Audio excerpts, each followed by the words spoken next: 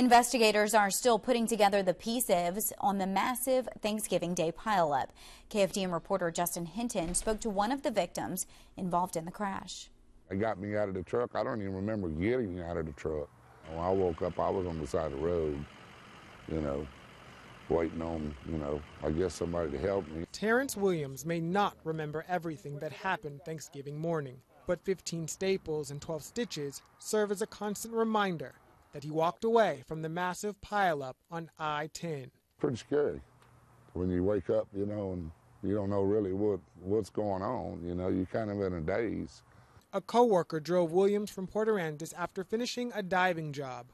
As Williams slept, the fog clouded his co-worker's vision. He said we were following the 18-wheeler, and then all of a sudden the 18-wheeler just come to a stop, and we, hit him, and then the cars behind us hit us. Leaving a trail of damaged cars stretching out for miles. Williams called his wife from the hospital. I naturally freaked out and told him, okay, I'm going to be there in a few minutes, and he said no, just be calm and stay at home.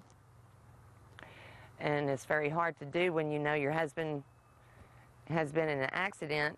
Williams came home later that day. Sandra took care of him. Couldn't let him sleep for more than an hour at a time. Those were the instructions that they sent home from the hospital. The two say they are a lot closer now as they head back to the hospital for another checkup. In Nederland, Justin Hinton, KFDM 6 News. Sandra said they will continue to pray for the other victims involved in the crash.